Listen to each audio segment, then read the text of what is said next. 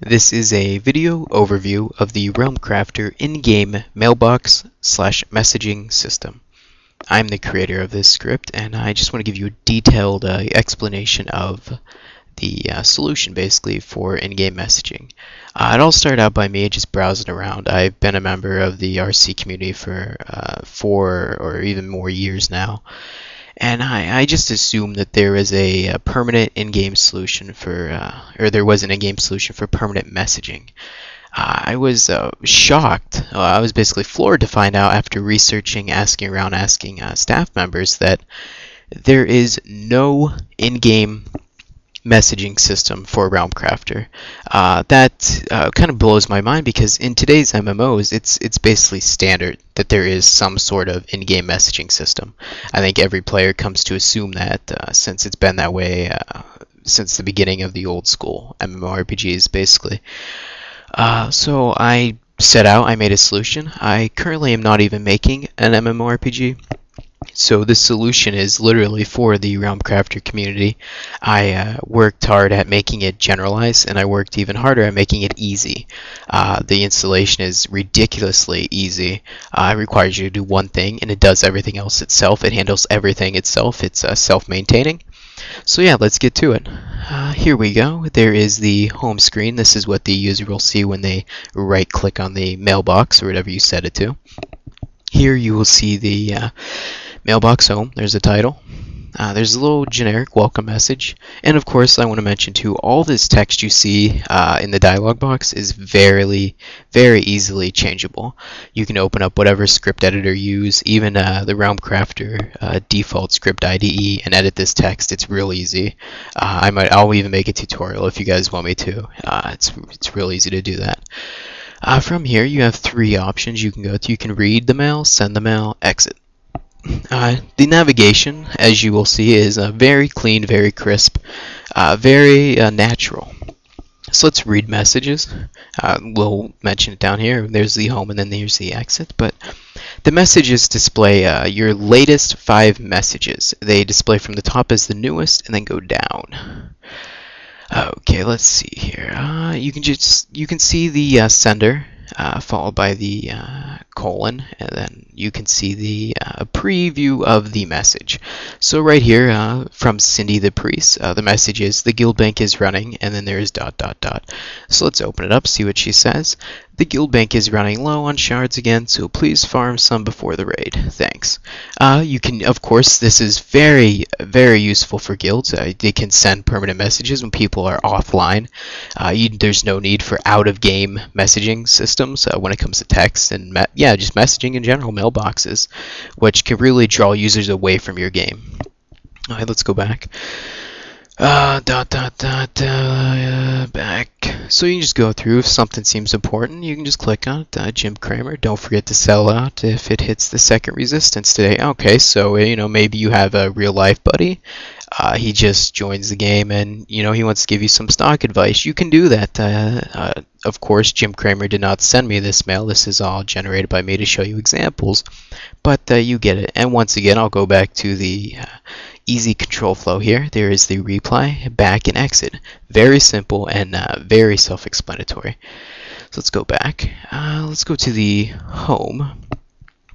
And well, first off, let's go to the read mail feature. I'm going to clear it out, make it fresh as if it was a fresh install. So I'm going to go to the right here, database. 1 second.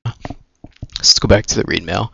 Default, it comes all empty. Of course, there are no users, and this is a world that I just created for this example. So let's go back home. We are now back on the home screen. We will be visiting the read mail soon, but first let's go over the sent mail. You might not be able to see it on the video, but it shows up perfectly fine in the window in the game. I'll read it off to you. Please fill in all fields. You can cancel at the end. It's highlighted in red. Once again, it's easy to change that color, but I chose red because it's it's clear. It's showing the user to, hey, look at this, and if someone's not sure what to do, they're probably going to look at the red text. So they see, oh yeah, let me just enter something I can cancel at the end. But anyway, here's the recipient too, really self-explanatory. Since I am the only person on the server, I just created this server to test and make this video. I will enter my own character's name, and you can enter any case, so it's very forgiving in that respect. As you see, I have capitals and lowercase. I will hit accept, and then it brings up another prompt. It says message or note, both pretty self-explanatory. I could enter anything. It just says, hey, this is a message, mate. Okay, let's just hit accept. Okay, we'll just ask you again, are you sure you want to send the message? This time it's in orange. I put this here because in some games, I'm sure there are people that might want to charge currency, copper, whatever the case. So this is a really good point to put that. And also, too, it's always nice to check to make sure a user really does want to send a message in case they did hit enter or accept or send or whatever the case early. In this case, we do want to send it. Then another message pops up. It says message sent. Then giving the it cancels out these two options, and then it just allows the user to press one of these two. But the greet message is reaffirming. It shows that the message was sent. Let's go back home. Let's go to the read mail, and as you can see right here, hey, this is a message, and then it's cut off because it only allows so many characters. It's like a preview. And two, you might be wondering why it's at the bottom. Well, it's empty. Until you get 5 messages, the new messages will go up one at a time.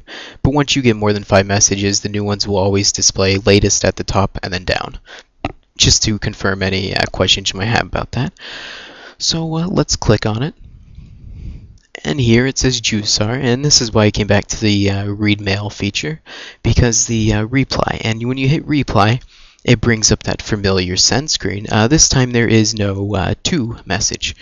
It just has the message because it automatically fills out who it's sending to. So it's really convenient in that respect. And like I said, it brings up the same screen that the user's already used to for the sending. So it's really it's really recognizable. I can just enter any message. I'm replying to myself. Accept.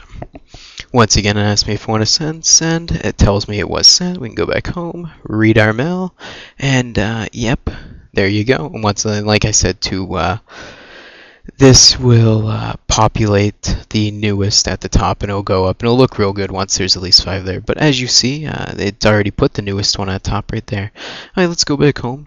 You might be wondering what happens if, let's just say there's many things that could go wrong, but one of the most common are when you type to someone that doesn't exist. Someone that doesn't exist would be would be anyway, because I'm the only one in this server, but let's just say Miss USA.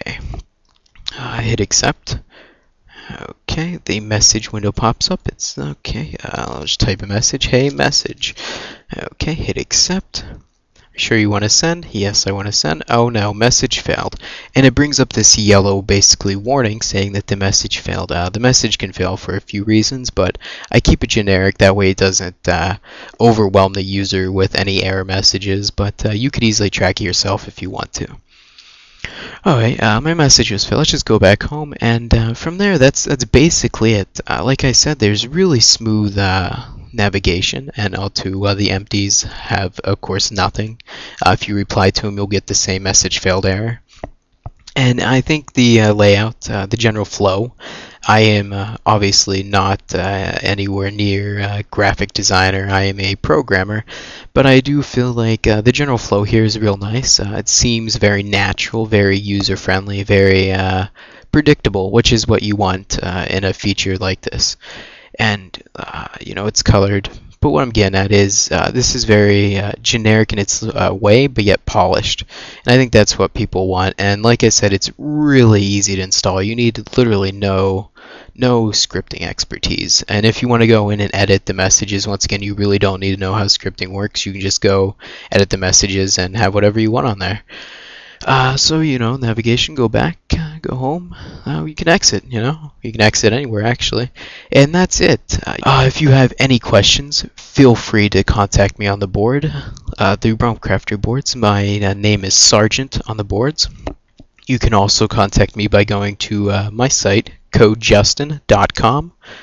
And I would just like to wish everyone good luck with your MMORPG projects. It is a lot of work, and I hope that if you're looking for an in-game solution, which I think a lot of people are, I hope you choose this one.